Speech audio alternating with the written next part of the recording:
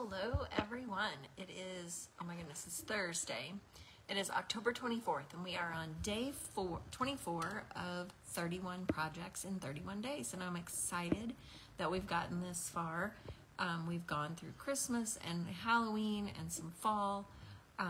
So I'm grateful for you. We've done a couple of cards that were not any holiday, that were just use the holiday, the mini catalog paper. So I'm excited that that we're here and we're moving on. This is Lori Bradley and I'm here in St. Louis, Missouri, and we have, I'm gonna go back to a stamp set that was available last fall, and it's called Merriest Trees.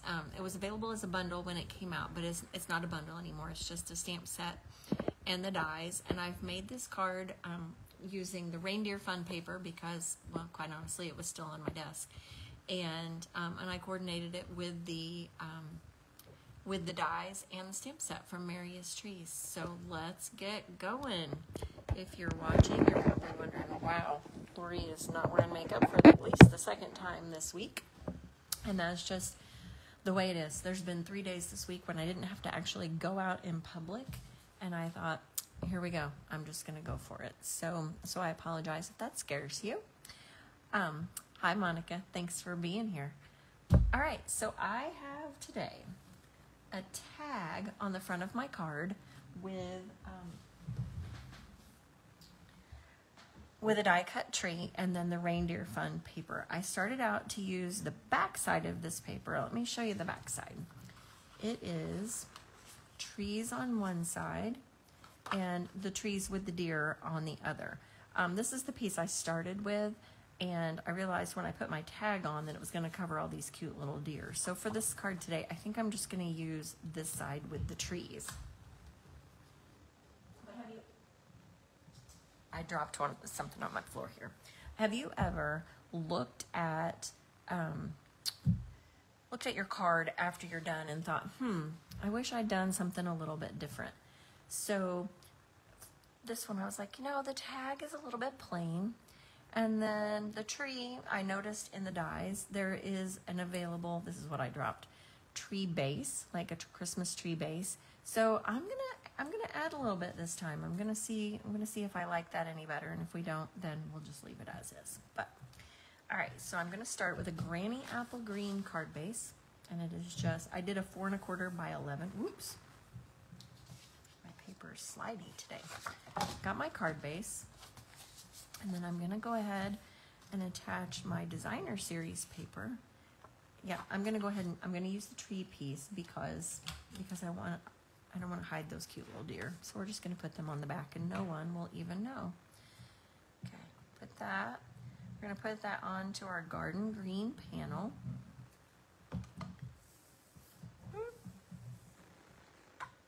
And I've die cut the panel. Goodness. My panel has the tag cut right out of the middle. So I saved some space. I didn't save some paper.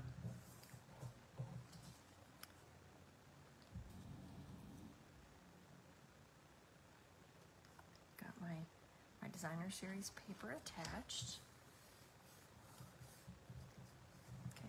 If I had a window, I'd have a cute little reindeer poking out the back. All right, then we'll go ahead and we'll attach this panel directly to the card base. And I'm going to show you something, a little boo-boo that I have going here that I'm not happy about. My trimmer blade needed to be replaced, and I didn't realize it.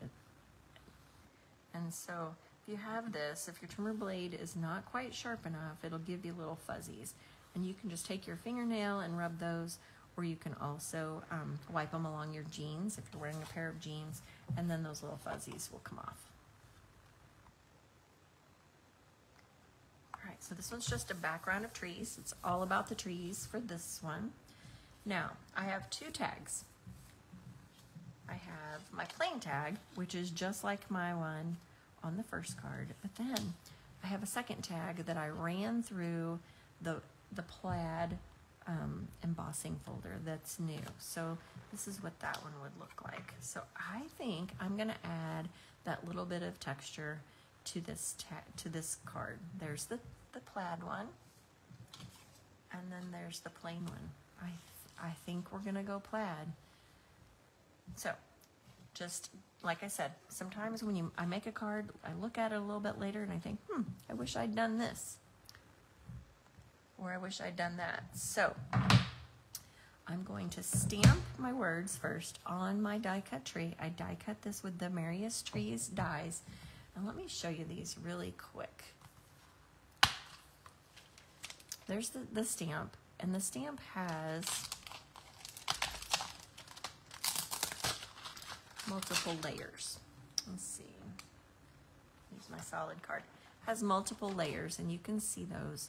The dies that match will actually cut those layers. Let me scoot that back a little bit.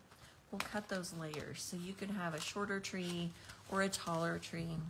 Sorry, those are, oh, I'm throwing things. Goodness gracious. All right, my dies are all thrown. So we can cut the full tree. Oops, that's the rubber side that's stuck. The full tree.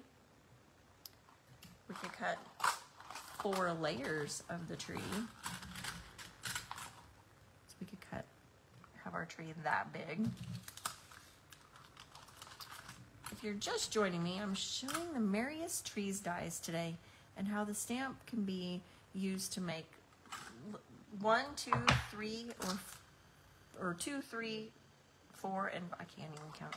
2, 3, 4, or 5 layers tall. So your tree could be taller or shorter than in each one. This one I just did the 4 layer. I didn't need a really tall tree because I'm attaching it to the die cut tag. Right, let me put my dies aside. All right, so like I said, if you're just joining me, I am using the Merriest Trees bundle. It's not a bundle anymore, it's the stamp set and the dies. And we're gonna put it on a tag with a tree, and I'm using paper from the Reindeer Fun paper. And I have the trees. I'm using just the trees for this one. This one I used the reindeer.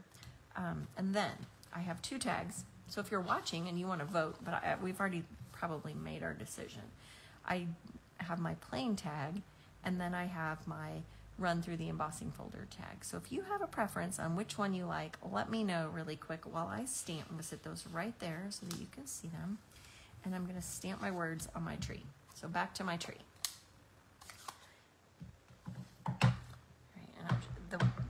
This stamp says, "We wish you a Merry Christmas," and it fits right in the tree. It fits right in on the tree's belly, so to speak. And my tree is garden green, and I'm going to stamp it in, or my tree is grainy apple green. I'm stamping it in garden green. There we go. Okay.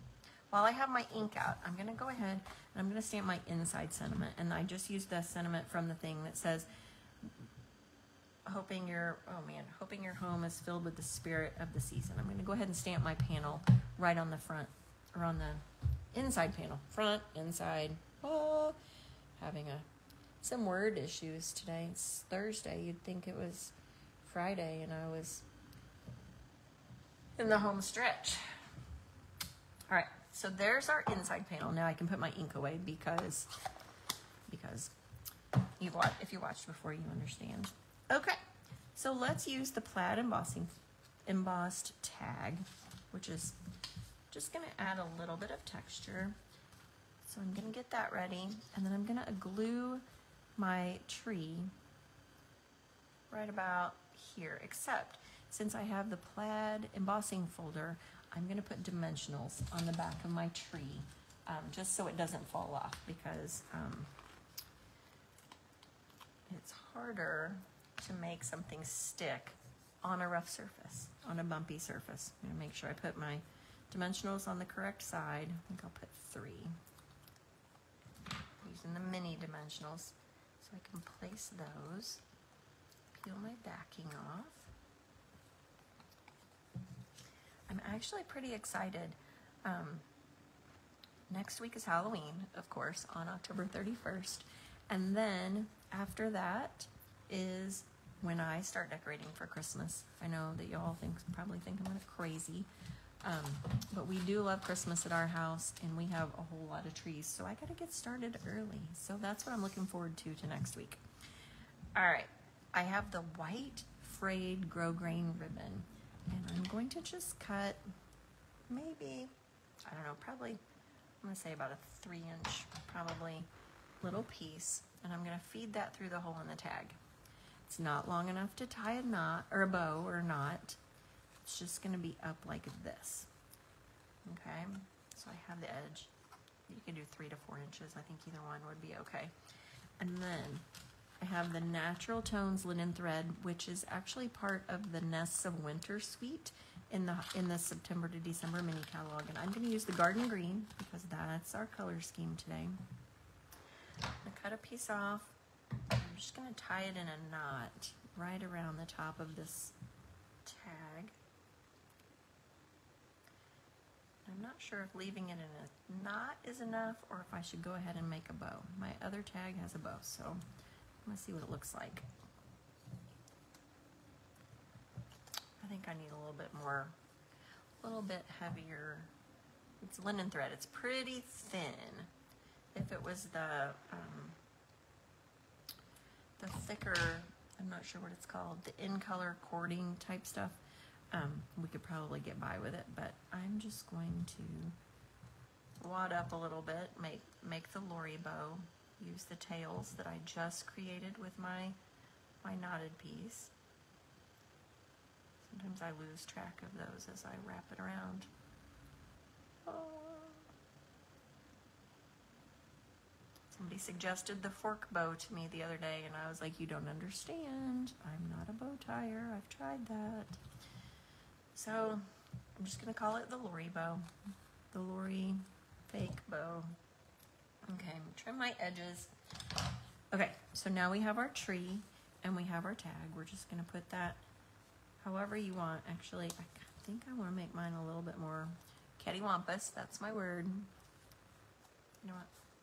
Or not, I think I'll leave it. Okay, so let's attach our tag. Sometimes you learn these things as you go.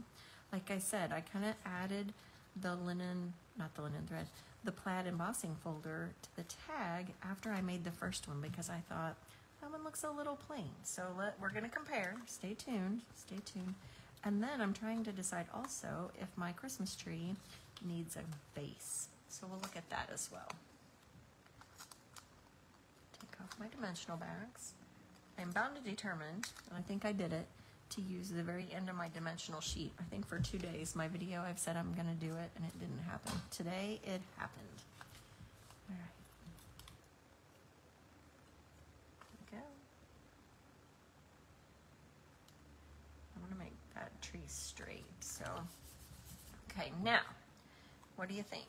Should I add tree base to make it look like it's a Christmas tree, or should I not? I have a pecan pie base. There's option A, or we've got an early espresso base that looks like this. What do you think? Should I add the base or should I leave it off? We have the light pecan pie base, we have the early espresso base, and then we have it without. If you have a great opinion, let me know. Let me know what you think. I'll pause for just a second so you have time to add that. I do love, while you're thinking, I do love the grosgrain ribbon. This ribbon can actually be colored with a Stampin' Blend. So if you wanted to make it garden green or granny apple green and tie it on there, you could absolutely do that. All right, Monica says no tree skirt type thing, so we will leave those off. She is the first one to answer, so that is perfect. Now, the only thing that I have left to add to my card is a little bit, it's not really bling. I'm gonna add some textured dots, adhesive backed textured dots, and these are so versatile. They're almost a coppery sort of color. I'm not sure, coppery sort of, between gold and brown and copper, and they're a little bit more rustic. So I'm gonna add some of those to my tag, I think, to make it so it's got a little bit more oomph to it. Let's see, and then maybe a small one. I'll go ahead and add them all to my tag. My other one, I added one on the reindeer side, but I think I'm just gonna add them all to my tag for this one. All right, so I have the first one, which was my sample, and I had the plain tag, was not embossed. Here we go. Hopefully you can see those. My plain one, my plain tag, the tree, and then this one I just flipped the paper over and used the back side. I still can't really see. Use the back side, and I used the Plaid Embossing folder on the tag. So that's just a little bit of a step up. You can make a very simple card, or you can make it a little bit fancier and add things to it as you go. All right, that is all I have for you today. Thank you for joining me for day 24. Be sure to join my email list, and that is will be in the comment or in the video description if you haven't, so you know what's coming up. I have several Christmas things coming up online and in person, and then you'll know what kind of specials Stampin' Up! Has as well. And then I will look forward to seeing you all very soon, hopefully tomorrow for day 25. We're on the countdown. We have 6 more days together. So I will look forward to seeing you all tomorrow. Thanks for joining me.